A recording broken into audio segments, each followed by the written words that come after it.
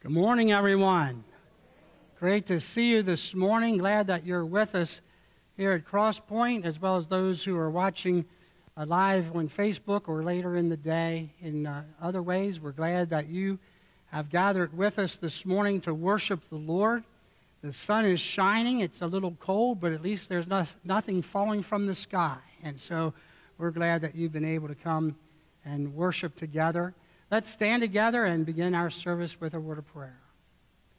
Our dear Heavenly Father, we just thank you this morning for your love and grace. We thank you, Lord, for your watch care over us, for your concern over us. Even before the world was created, you chose us in Christ Jesus. And Lord, we thank you for that love. And we gather here today to worship you and to lift you up. Lord, we pray for all of those who are struggling with many problems, with illnesses, with COVID, and with other diseases, with family members that are quarantined, with family members who we can't visit, and people that are alone. We just pray that you would be with each of them, be with those especially who are in long-term care. We pray that you'd be with them, be with all of our healthcare workers and all the many hours that they give and putting their own lives at risk to help others. We pray that you'd bless them. Lord, we pray for our nation today. We pray for those who serve in our military. Lord, we pray that you would guide those who have been elected to high office. We pray that you would give them your wisdom and your direction. We pray, Lord, that as your people, that we would not reflect the fear of the world, but that we would have faith and that we would hold on to that faith, that we would persevere. And Lord, that we would be the people of God that you have us to be. We thank you for your word, and we believe that your word has a message for us today. And we pray, Lord, that you would speak to our hearts, and may you be glorified in everything. In Jesus' name we pray. Amen. Let's worship the Lord together.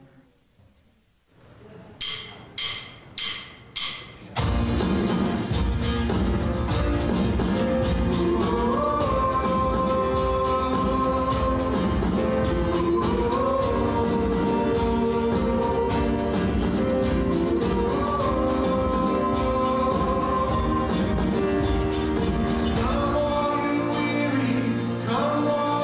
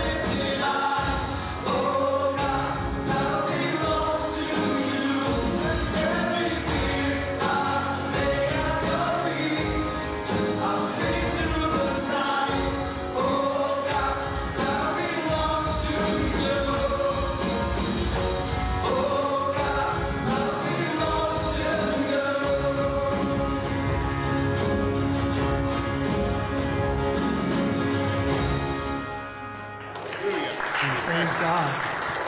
Praise the Lord. Thank you. You may be seated. Those of you at home that were standing up worshiping with us, you may be seated as well. We're glad that you're watching with us.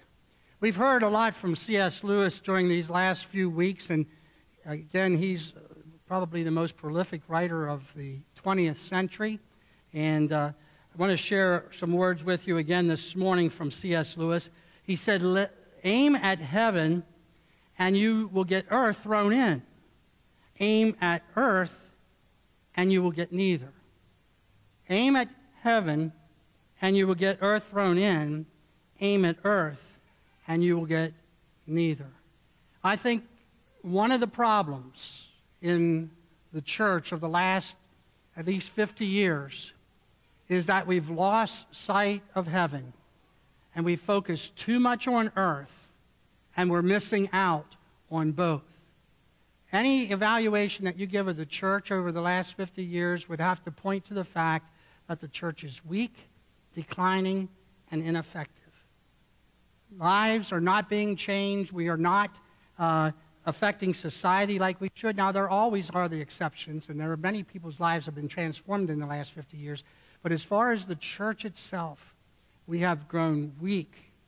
And I think one of the reasons is because we have focused on the earth and lost out on both. J.R. Mitchell is a name that's familiar to some of you. He was district superintendent in this area, in this district, back in the 70s and perhaps in the 60s. I'm not sure when he was elected, but he was the district superintendent when I first came to the Lehigh Valley as a college student back in the early 70s. And his family came to church here while he was district superintendent. And his daughter Vanjie and her husband Tom were married in this church. Tom went on to become general superintendent and then later CEO of World Hope International. And they're now retired. And this week Vanjie had some things on Facebook about her father. He was given an honorary doctor's degree at United Wesleyan College. And some of the text of his speech was published in the Morning Call newspaper. Try to get that done today, but that's another story for another time. But anyway, she had some lines from his speech, his acceptance speech, and they fit with the message this morning. I just want to share a few with them. She had a lot more, and I'm sure that she didn't share everything either, but here are some of his quotes. You will not fear life if you have faith in the greatness of God and its eternal dimension. Faith that only God is truly great puts people in their proper place. Once you have come face to face with God, we lose something of our fear. I would never agree that it is possible to be too serious about God and eternal things, but it is possible to be too serious about ourselves. If life is to have ultimate meaning, there must be an eternal dimension. I am a different man because I believe I will live forever. The one thing that really matters is where we stand in relationship to God and eternity. And that's the final of his quotes that I want to share this morning. From the very beginning of this series, on the first Sunday of January, I made this statement and I repeated it. I'm going to repeat it again today. But COVID has revealed that Christians are afraid to live, afraid to suffer, and afraid to die. COVID didn't cause it, COVID revealed it. It's been there, underlying all along. But living in Christ, suffering for Christ, and dying are all things that Christians are called to do, but yet we are afraid to do them. And part of the reason that Christians today are so fearful is because preachers of my generation, including me, have not given our people a clear vision of heaven often enough. The root of our fear is our lack of confidence in and clarity about heaven. When I was in college, there were a lot of sermons that were preached around that time. In my early childhood up until I went to college, there were a lot of sermons preached on heaven and the second coming. There were a lot of songs in that time that were written about heaven. But in the intervening years, there hasn't been a whole lot of songs or sermons about heaven. And if there's one regret I have, is that during the 12 and a half years I've been your pastor, I haven't preached enough about heaven. And in the 46 and a half years that I've been a pastor, I didn't preach about heaven. I'm going to be going on a medical leave starting tomorrow, and while I'm gone, I'm going to be working on sermon series for the coming year from July 1st all the way around to the next June. And I assure you, with God's guidance, unless He stops me, there will be some sermons on heaven. I don't know whether it'll end up being one sermon series or a couple sermon series, or maybe just scattered sermons between sermon series. I'll be praying about that and thinking about that and trying to find God's direction. But we cannot live properly in this world without a proper perspective of heaven. And the reason that COVID has revealed our fear is because we're not as confident and clear about heaven as we should be. And if there's anyone to take the blame for that, it's preachers like me who have been preaching through these decades. In the lyrics of Crowder's hit song, "Come As You Are, No Sorrow," he writes these words, "Earth has no sorrow that heaven can't heal." Whatever happens to us in this life, whatever pain or sorrow or suffering or persecution, whatever happens to us in this world is not anything that's too great that heaven cannot heal. And so we're concluding our sermon series, Persevere, Hold On to Your Faith, with a sermon this morning, Since We Fix Our Eyes on Jesus. And we're going to be looking at Hebrews chapter 12, verses 1 through 12. The first thing that we want to notice this morning is that we are told by the writer of Hebrews that we are to run with perseverance.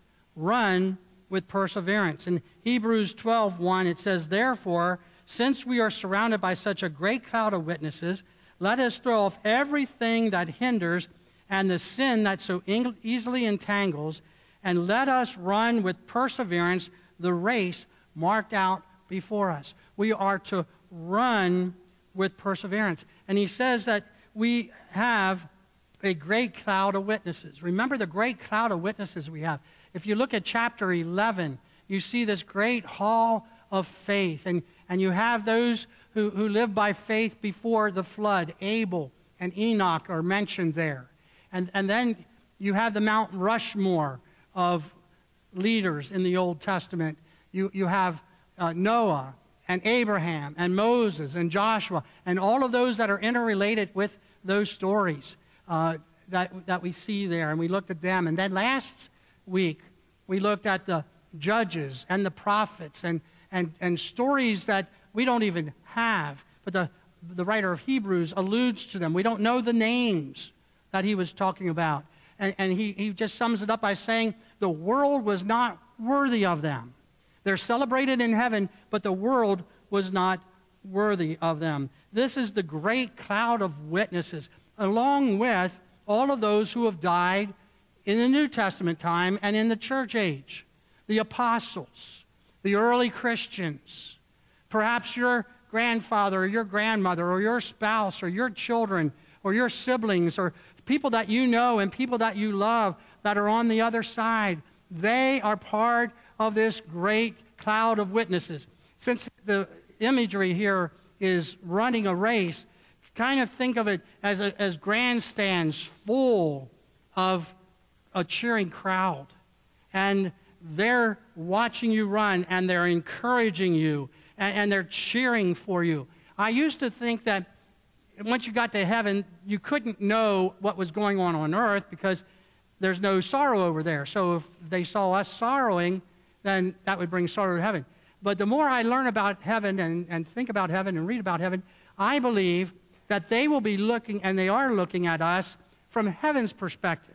They know that the sorrow that we have is not worth being compared with the glory that they have. And so they're not saying, oh, no, look, he fell.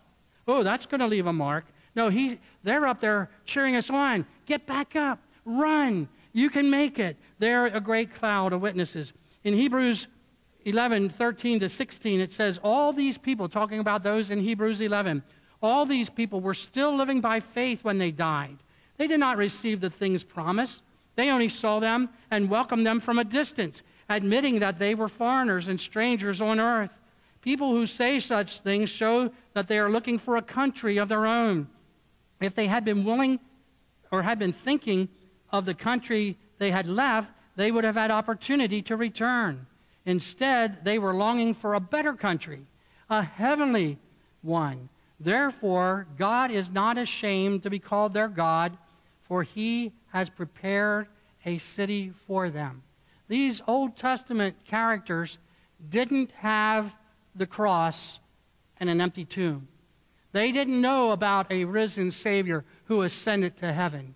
They didn't have the Holy Spirit indwelling in their lives. They didn't have all the teachings. They didn't even have a Bible to carry with them. These people had faith in God, and they were looking for a city, a heavenly one. How much more should we be looking for that heavenly city? And the writer of Hebrews goes on, he says, let us throw off everything that hinders and the sin that so easily entangles. I'm not a runner. I never was a runner. I ran if I had to. If I hit the ball, I would run to first base. Sometimes I'd make it to second. If somebody else hit the ball, I might go all the way around to home. Very few home runs out of this guy.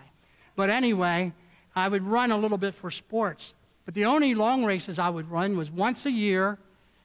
We would have to run track and run 1 mile. That's 4 laps. Half a lap was plenty for me. So I'm not a runner. But one thing I do know about track is that the uniforms don't have pockets. You don't carry extra stuff when you're running a race.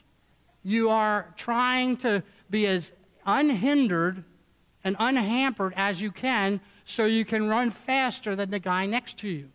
Back in this day, when the Hebrew writer wrote, the Greek athletes ran with just a loincloth that barely covered their nakedness. And this imagery is what is given to us. We are not to be over-encumbered with the things of this world. We're not to be so attached to this world. Our focus is on running the race. Our focus is on winning the race and finishing the race. And he says, let us run with perseverance the race marked out for us. In Romans 8:18, says, I consider that our present sufferings are not worth comparing with the glory that will be revealed in us. Our sufferings, all that we suffer, all of our sicknesses, all of our sorrows, all of our heartaches and heartbreaks and mourning, all of those things, if you put it all together, is not worthy of the glory that will be revealed in us. And that's why we are to run with perseverance. I just told you that I'm not a runner. And if my wife were to say anything about running, she'd tell you she's not a runner either. Somehow it skipped a generation, but our youngest son is a runner. He's been fast his whole life. And I remember very distinctly when he was in kindergarten, he ran a race. And I think it might have been a 5K or something. I don't remember exactly the distance, but they started at the school. They ran. They were out over roads that were closed off, and they came back. I'm not sure all who he was running against, whether it was just kindergarten or whether it was K to 3 or K to 2, something. I don't remember all the details, but he was running with a bunch of kids. And during the race, one of his shoes came off. And he went back and he got the shoe, got down and retied it. Now, this is kindergarten, you know. They weren't probably real fast tying those shoes. He got back up and ran the race and finished second. Now, that's perseverance. He didn't let the shoe coming off keep him down or slow him down. A lot of kindergartners would have sat down by the shoe and cried. Or they'd have picked up the shoe and tried to hobble it along with one shoe on and one shoe off. But he persevered. He wanted to win the race, and he would have if he wouldn't have lost the shoe. We are to persevere the race that is marked out before us. In 2 Corinthians chapter 4, verses 7 to 9, the Apostle Paul writes, he's talking about all the things that he's been through, the persecutions and the difficulties and imprisonments, and he says, we have this treasure in jars of clay to show that this all-surpassing power is from God and not from us. We are hard-pressed on every side, but not crushed, perplexed, but not in despair, persecuted, but not abandoned, struck down, but not destroyed. That may be a picture of your race, but we are told, persevere, keep running, keep going, finish the race, hold on to your faith.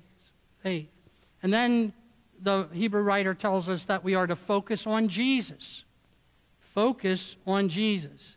In Hebrews chapter 12, verses 2 and 3, the Hebrew writer says, fixing our eyes on Jesus, the pioneer and perfecter of faith, for the joy set before him, he endured the cross, scorning its shame, and sat down at the right hand of the throne of God. Consider him who endured such opposition from sinners, so that you will not grow weary and lose heart. Fix your eyes on Jesus. When the running gets tough, look to Jesus. When you're hurting, look to Jesus. When you're suffering, hurt to Jesus. When you're bleeding, look to Jesus. Whatever is happening in your life, keep your focus on Jesus. That's how you win the race. It's the finish line. It's where you're going. Keep your eyes on Jesus. A story that comes to us from our missionary arm of the church, Global Partners, tells about Chris and Jennifer, who are real missionaries, but their names are changed for security reasons. Missionaries for more than 20 years with Global Partners, and they were faced with a major choice in 2020. After living for the long haul in a place closed to workers, their family made the decision to stay and care for their community during some critical weeks of the COVID-19 pandemic. As a missionary medical doctor, Chris was compelled by the love of Christ to offer healing for the sick, joining the long tradition of Christian workers through history who have moved toward people at the heart of a crisis, even as the rest of the world moves away. For Chris and Jennifer, the persistent nudge of the Holy Spirit invited them to keep wrestling. How do we move forward with hope when the world says to go home? Be safe. Keep your distance. Through all the questions, they heard whispers of peace. Whispers we are all praying for now too. Turn your eyes upon Jesus. Look full in his wonderful face, and the things of earth will grow strangely dim in the light of his glory and grace. In 2 Corinthians chapter 4, verses 16 to 18, in the same context where he wrote about that we're down, but we're not out. He says, therefore, we do not lose heart. Though outwardly we are wasting away, yet inwardly we are being renewed day by day. For our light and momentary troubles are achieving for us an eternal glory that far outweighs them all. So we fix our eyes not on what is seen, but what is unseen. Since what is seen is temporary, but what is unseen is eternal. Paul looks at what has happened in his life, and he calls them light and momentary troubles. Facing storms, facing riots, facing imprisonments, facing beatings, facing trials of many kinds. He faced them all, and in light of his perspective of eternity and keeping his focus on Jesus, he said, these are light and momentary problems. Keep your eyes on what is unseen, because it's eternal. And then that brings us back in Hebrews to come to the city of the living God. In Hebrews chapter 12, verses 22 and 23, the Hebrew writer says, "But you have come to Mount Zion, to the city of the living God, the heavenly Jerusalem. You have come to thousands upon thousands of angels in joyful assembly, to the church of the firstborn, whose names are written in heaven. You have come to God, the judge of all, to the spirits of righteous made perfect." This is what we are to keep our focus on. The heavenly Jerusalem, the church of the firstborn, whose names are written in heaven. When the news gets you down, when the circumstances of your life get you down, look at your eternal hope. Look to where you're going. The judge of all is going to make everything right. We can be discouraged by injustice, but there's a day coming when the judge of all the earth will judge, and he will make all things right. In Hebrews chapter 12, verses 28 and 29, it says, "Therefore, since we are receiving a kingdom that cannot be shaken, let us be thankful and so worship God acceptably with reverence and awe, for our God is a consuming fire." When we started this sermon series in Hebrews chapter 10, we noticed how important it was for us to gather together in worship. The Hebrew writer said, "Let us not forsake our coming together as the manner of some are, but we are to do so, come together more as we see the day approaching." And now as we come to the conclusion of the series, once again he says, "So worship God acceptably with reverence and awe, for our God is a consuming fire." Yes, we're living in perilous times. We're living in wicked times. We're living in dangerous times. But we have a hope that is on this world. We have something eternal that's not seen. And that which is seen is going to pass away. And so we don't have to be concerned.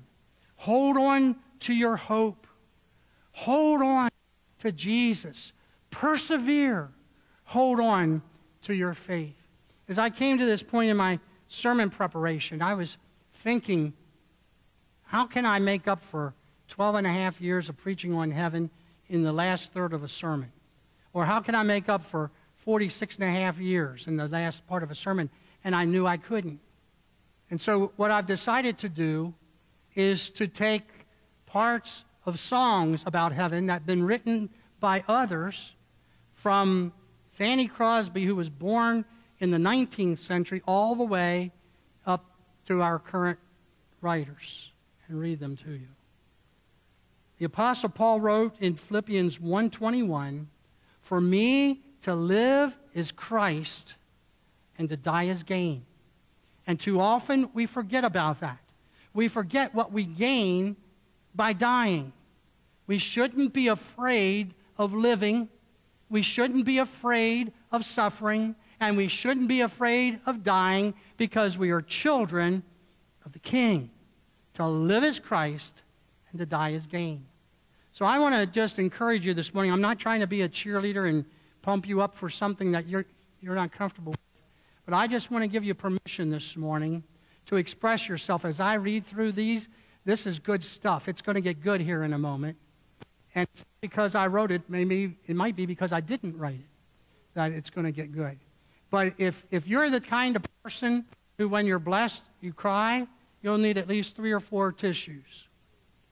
If you feel like you ought to stand up and clap or shout hallelujah or amen, I want you to feel free to do it. However you express yourself as you feel the Holy Spirit moving inside of you. Don't hold back what God is doing in you, because you and I need these words in these times. Heaven is real, and it is our hope for the future. I can only imagine what it will be like when I walk by your side. I can only imagine what my eyes will see when your face is before me. I can only imagine. Yeah. Surrounded by your glory, what will my heart feel? Will I dance for you, Jesus, or in awe of you be still? Will I stand in your presence, or to my knees will I fall? Will I sing hallelujah? Will I be able to speak at all? I can only imagine. I can only imagine. Blind Fanny Crosby wrote these words: when my life work is ended and I cross the swelling tide, when the bright and glorious morning I shall see, a blind lady said it, I shall know my Redeemer when I reach the other side, and his smile will be the first to welcome me. I shall know him. I shall know him. I shall know him, and redeemed by his side I shall stand. I shall know him. I shall know him. I shall know him by the print of the nails in his hands. We shall behold him. Oh, yes, we shall behold him, face to face in all of his glory. We shall behold him. Yes, we shall behold him face to face. While we walk this pilgrim pathway, clouds will overspread the sky. But when traveling days are over, not a shadow, not a sigh. Onward to the prize before us. Soon his beauty we'll behold. Soon the pearly gates will open, and we shall tread the streets of gold. When we all get to heaven, what a day of rejoicing that will be. When we all see Jesus, we'll sing and shout the victory. Beulah land, I'm longing for you, and someday on thee I'll stand, where my home shall be eternal. Beulah land, sweet Beulah land. I'm kind of homesick for a country where I've never been before. No sad goodbyes will be spoken, for time won't matter anymore. Where my home shall be eternal. Beulah land, sweet Beulah land.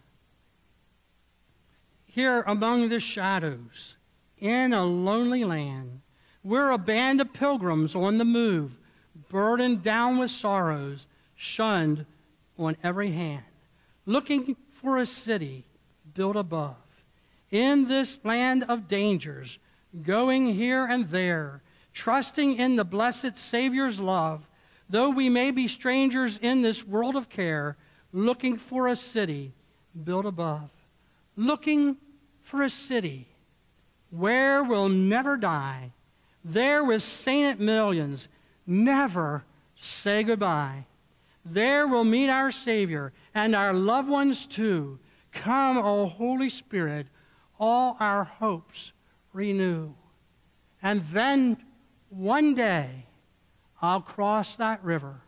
I'll fight life's final war with pain.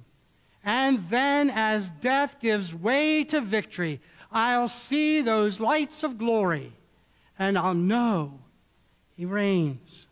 Sometimes the day seems long, our trials hard to bear. We're tempted to complain, to murmur and despair. But Christ will soon appear to catch his bride away, all tears forever over in God's eternal day. It will be worth it all when we see Jesus. Life's trials will seem so small when we see Christ. One glimpse of his dear face, all sorrow will erase. So bravely run the race till we see Christ. There is coming a day when no heartache shall come, no more clouds in the sky, no more tears to dim the eye. All is peace forevermore on that happy golden shore. What a day, glorious day that will be.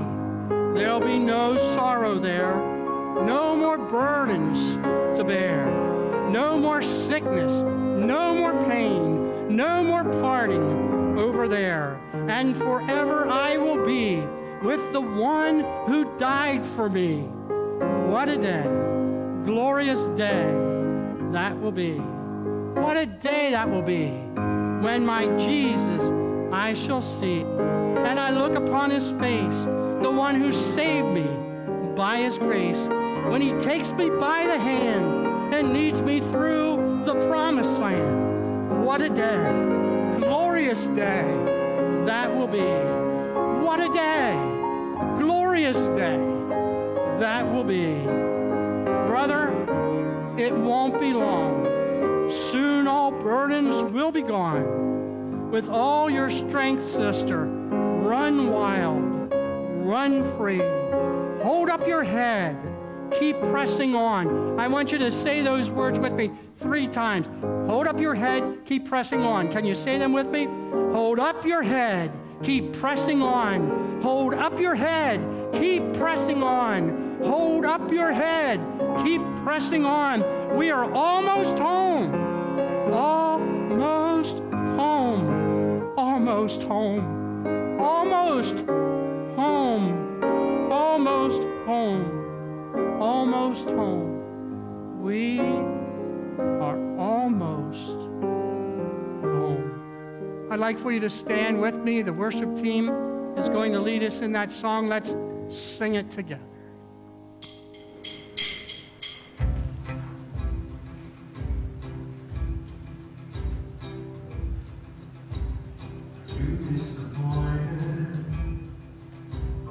Desperate for help. You know what it's like to be tired and only a shell of yourself. You start to believe you don't have what it takes, 'cause it's all you can do just to move, much less finish the race. Don't forget what lies ahead. Almost over, all demons, soil burdens will be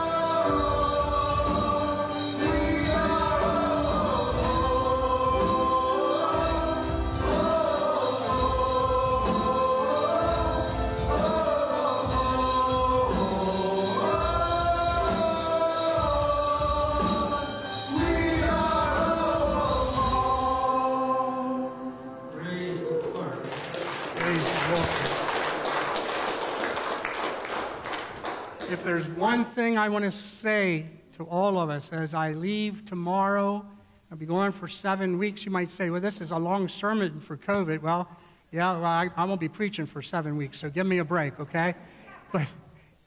But if there's one thing I would say to you is keep holding up your head. Hold up your head. Keep pressing on. Hold up your head. Keep pressing on. There's a place that's prepared for us. Jesus himself prepared it. And in his time, he will come to receive him, to be with him forever. Yes, we have to be safe. We drive on the right side of the highway in the United States. We wear masks during COVID. We keep our distance. We use common sense, but we don't live in fear. Amen. We are children of the living God. And we will live as long as he chooses us to live, and we will live for him. And when he chooses, this journey is over and the real life begins. So, hold your head up. Keep pressing on. Persevere. Hold on to your faith. Shall we pray?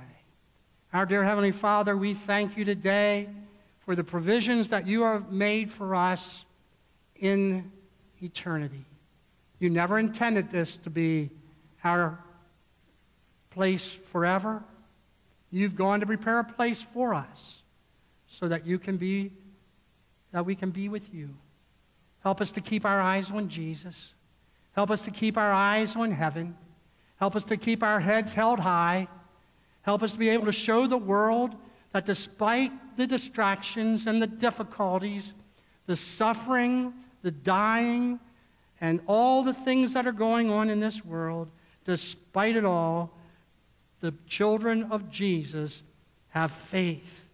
And we're going to persevere. And we're going to hold on to our faith. And we're not going to fear. Lord, there may be some in this room or some who are watching online who have never asked Jesus to be their Savior. They don't have confidence that they're going to heaven. I pray that you would help them to pray this prayer with me in their heart. Dear Jesus, I confess that I'm a sinner. I was born in sin and I've committed acts of sin. But right now, in this moment, I repent. I turn around, I change my mind, and I turn to Jesus. And I ask him to forgive my sins and to be my Savior and to restore my relationship with God the Father. And right now, I choose to become a follower of Jesus Christ, and I choose to follow him with the help of the Holy Spirit and his church to live for you the remaining days I have in this world, and then to spend all of eternity with you. Go with us now. Give us your peace. Give us your hope. Help us to hold our heads up high. Help us to remember we're almost home. We're almost home. Help us to live for you until you come. In Jesus' name we pray. Amen.